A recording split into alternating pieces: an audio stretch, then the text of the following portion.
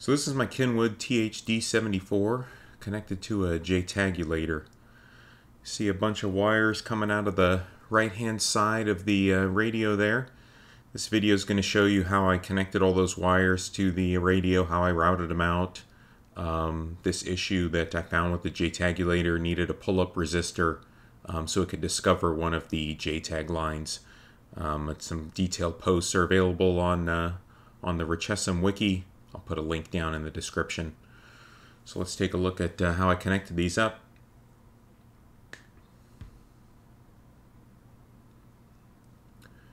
So this video, I sped it up a bit because watching someone solder is kind of boring. So what you see is this tiny footprint on the circuit board there. At this point, I don't know what it is, but I'm assuming it might be JTAG. I see some labels, like you see that RTCK upside down there to the bottom right of where I'm soldering. That's commonly something that you'll see labeled around like a JTAG port. So I initially try soldering to some of these pins. You'll see they're very tiny. That solder I'm using is a very small gauge and the tip is very, very fine. And so I'm trying to clean up some bridges. I think about using this solder braid, but it's just it's a bad idea. So I get some flux. If you're going to do any kind of small surface mount work, flux is pretty much required. And so when you heat up the solder with the flux, it just causes everything to flow very smooth and nice back onto the pads. And whatever little bit sticks onto the soldering iron, you can kind of almost wipe it off like you see me doing there and clean it up a bit. So I have a bunch of these small 30 gauge wires. So very fine, and they can all fit pretty much side by side. There's about 10 connections here, but I don't need to solder to all of them because a few of them are all ground. You'll see on detailed pictures on the wiki where I link below of this circuit board. So you'll see 3 of them are ground. So I'll just quickly see here solder wires to all of these. So I made the very first one red because I toned it out and it was connected to a positive supply rail, and the third one's black there because it's connected to ground, and the rest of them I'm just trying to use a unique color. I don't quite have enough unique colors, so you'll see me I came up with a marking scheme for them a little later on in the video. So really at this point I don't know what any of this stuff does in the radio. I just noticed that there's some interesting things to connect to, so that's what I'm doing. So all of these unique pins that are here, I'm going to solder some wires to them. You'll see the one labeled, my finger's covering it up right now, but SCRX and SCTX, as soon as I get this wire soldered here, there you see right up there. Those look interesting. Anything labeled TX and RX for transmit and receive is usually a serial port of some kind. So I decide I'll solder a couple wires onto there to see if I can figure out what that is. You notice I'm trying to feed the iron there between all the little connectors and the wires so I don't melt anything while I'm trying to do it. What you can't see is on my face I'm wearing some glasses and I have a loupe on, so a jeweler's loupe. So I'm kind of getting my head pretty close there. It's out of the frame, but that's how I'm kind of seeing how I work on everything, especially soldering all those tiny wires on that connector there, all of them next to each other. Just to make sure they don't bridge, you know, there's no joints connected between there. On the back here you see these 3 square parts surface mount chips. They were underneath a shield, so that dark white line that's on the circuit board going around it was a metal shield that was covering everything. And so I initially just wanted to see what the part numbers were of all the components underneath there, and then when I got to it I saw there was a couple test points. They weren't labeled, but since it was kind of under this hidden shield that you couldn't get to, I thought it'd be interesting to connect some wires to them and see if I could discover anything. So I got a Sharpie because the challenge now is I'm going to run all these wires out of the radio, and I had to use a bunch of them a few times. So I shared the white wire, the yellow wire, the green wire. So what I've decided to do is to put you know, kind of 1 dot on the first set there, 2 dots on the second set, and then three marks on this third set of wires here. And then on the other end of the wires, you don't see me mark them, but I did the same thing. So when I pull these through the radio and get them out the other side, then I know which ones are which. I also twisted them together, try to do as many things to make my life simple. I had a little super glue here. Super glue just helps us kind of strain relief, you know, connect it to the board, connect them all together, so as I'm pulling everything through, something doesn't break loose a little bit. I tore some paper here and just use it to try to soak up the excess glue that was on there, you know, just so it'll dry quickly. So now we're going to reassemble it. I stored all the parts in this little blue tray. It's a tray used for watch repair. You can get them on Amazon and at like a watch repair website. So I start with this board in the chassis. Up top you see me putting the screws in there. That's the transceiver board. And in order to take it out of the chassis, I actually had to desolder the pin that goes to the antenna port. So I put the screws in. You saw me tighten them all down. I'm now resoldering that antenna connection. There's some very tiny surface mount parts near it, so you just have to watch out when you're doing that. You don't bridge anything or heat anything up. So here's all the rest of the parts. The screen, that's the shield you just saw me set down that did cover the processor. For now, I didn't solder it back on just because I wasn't sure if I was going to remove all this stuff after I do my initial testing, so I didn't want to put it all on. That little square port you saw me pointing to right there, that's where I'm going to run the wires through. It is the port that had a power connector that would go to charge or power the radio. I believe just power it. I don't know if you can charge through that port or not. I desoldered that connector from the top board to make room for this to go through. So I have a charging base. I set the radio in or the batteries, so I don't need that connector. And I saved the connector so I can just solder it right back on the board when I'm done with all this testing. It's not a big deal. I have a good desoldering setup that I use, so nothing was damaged. It's easy to take it off. So now I'm connecting. There's a GPS antenna. The unit has GPS that you have to clip back on, and then there's this little ribbon connector that goes to the selector and volume knob that you have to put back on. There's also an interconnect cable. You'll see it as I lift up this board here real quick. I'm going to clip it on there. I was just trying to figure out which way the thing went on. It was about a week since I had taken this thing apart and done some work, so some of it was a little bit of a discovery on my part of how did I put this thing, or how did I get this apart last time. So I'll screw this this board in. Like with anything, I always do the screws. You never tighten everything down as you're putting them in. You put them in, you get them kind of set up a little bit, and then once everything's all in, then you go around and tighten it. The same way if you were working on a car, putting the head back on a motor or anything else. You just never tighten anything all at once till it's all seated and everything's settled in so you don't cause any undue strain. The part that I did mess up here is the two screws that are in the middle there. They're the same screws that are used to hold down the screen you see me tightening down. This is the last one here. So I'll be taking those out in a moment as I realize you can't put the screen on while those are there. So we'll feed the wires, everything through these gaskets. I kind of go to a lot of effort here, if we're being honest, putting this whole thing back together perfectly. And I'm not even sure if this thing's going to work at all. So, you know, it probably would have been, you know, maybe a little less potentially waste of time if I had tried to test this thing as soon as possible before going to all the effort to put it all back together. You know, but spoiler alert, it worked just fine when I put it all together. So, you know, no big deal there. But probably, you know, just in the sense of trying to save time, it would have been better to test it out. So I'm putting this thing back together now, the top part on there. Some of these pieces, they have to be a little loose. You can't put them all quite on. Like this top part shouldn't be fully tightened down until the faceplate goes on there. You'll see me discover that later in the video. I think I take this top part off like 3 times.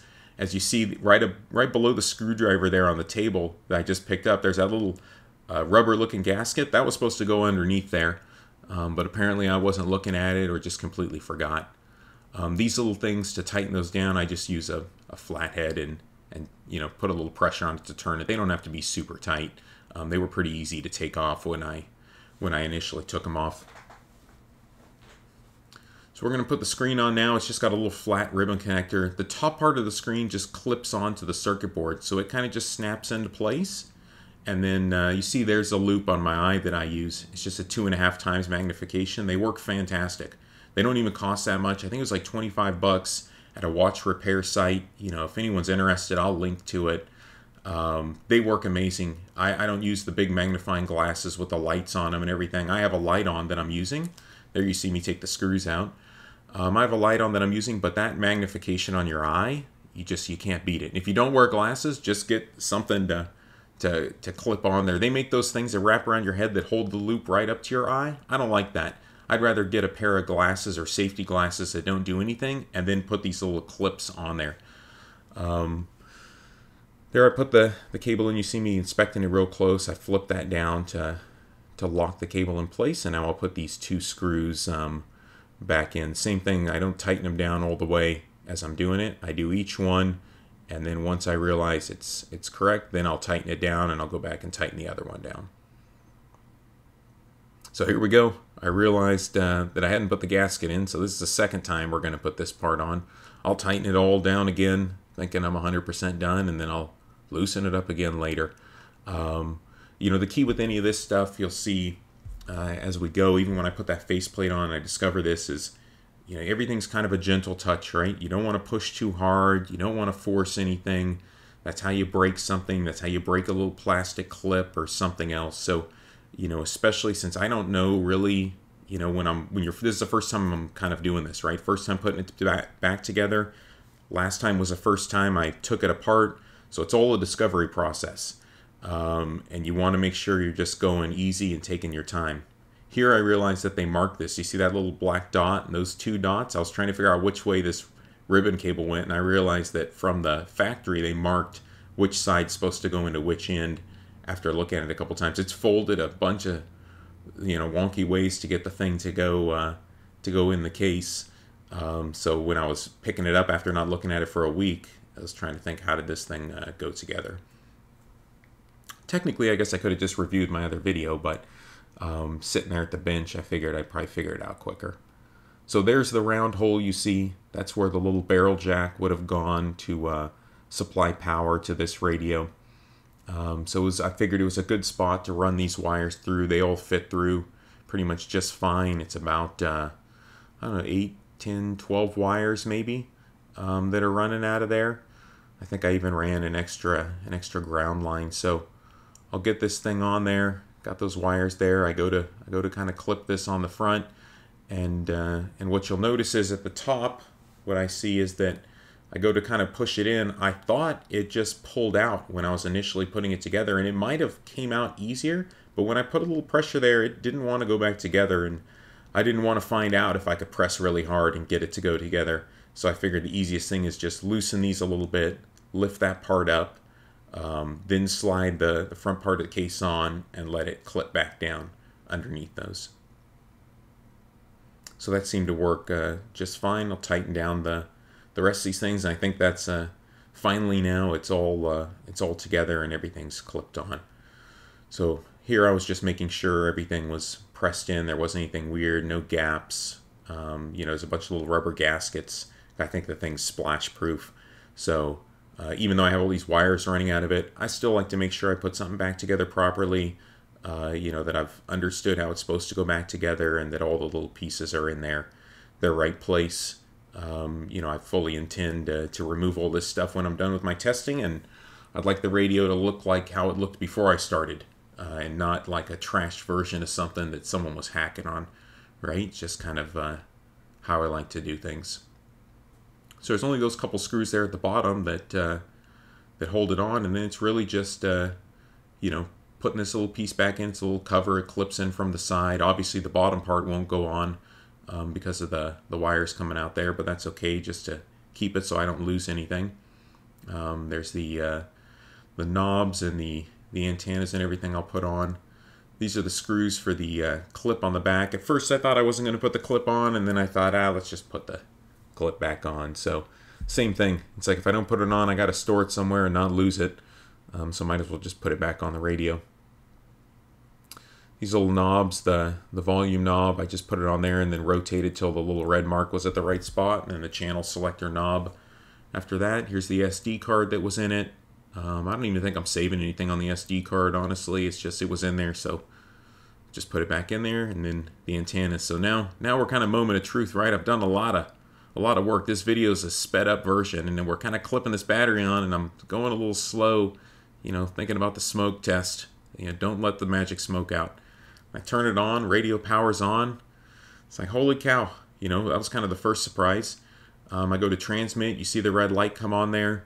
I was testing a little bit because I was holding it a little of an angle and sitting indoors. I didn't initially hit the repeater that I was testing, so I thought maybe something might have been messed up with the transmit, but it was perfectly fine. It's just how I was holding the radio and the fact that I was indoors on a rubber ducky antenna.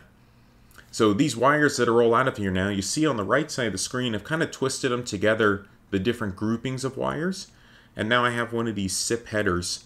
And so I'm going to just solder all the wires onto here real quick. It'll make it easier to hook things up, like the logic analyzer that I initially started with, and then the JTAGulator like you saw in the image, and anything else. I took a couple pictures of the circuit board just to know the wiring order beforehand so I could have my phone sitting there and take a look. And then, you know, in the spirit of doing things and making it look nice, and, you know, this is all hobby work, right? So no one's paying me. I'm not on the clock. I don't have to try to do it as fast as possible. It's just enjoyable to do a nice job, right? So I'll strip all these wires, put a little bit of heat shrink on them. It'll just help, you know, make sure you don't make a stupid mistake along the way. You don't bridge something while a screwdriver's laying somewhere it shouldn't have been, or anything like that. So just tin all the connections. You see, if you look real close, I did, you know, a number of connections in a row at the top. I removed one pin, and then I have the next set of connections. So these connections here are all from what I assume is the JTAG port. And so I'll group them all together in the same order as they are on the board, just so I can keep track of everything in the notebook that I'll use. So I'll speed it up here a little bit. I kind of just showed you what one's going to look like. We'll zoom through the rest because it's just stripping wires and putting heat shrink on, right? There's nothing too magical about that. But it is keeping track of which wire goes where. You know, make sure you do kind of everything. You're taking your time so you get it done properly. It usually goes faster that way. All right, so taking a closer look, you see I'm just finishing this part up here. Camera didn't quite focus where you want it. You know, it just happens to be the way it is, I guess. I'll flip over to the other image you'll see on the phone. These are for the top two wires. Probably didn't matter, right? Because it was just two wires that was coming off, and I didn't know what they did. So I don't know why I really needed to load up the image. Must have just been kind of the force of habit of what I was doing before. So same thing, I'd marked these wires a little farther. They were longer.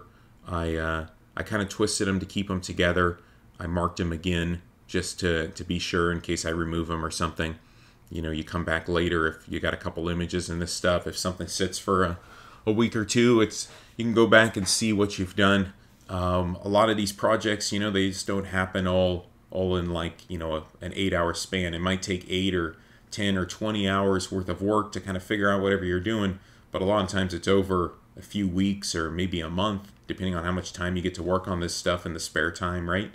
And so the more you've marked and documented stuff, the quicker you can just come back and spend 2 hours and have it be 2 hours of productive time versus 2 hours of trying to just get up to speed of what the heck you were doing or thinking.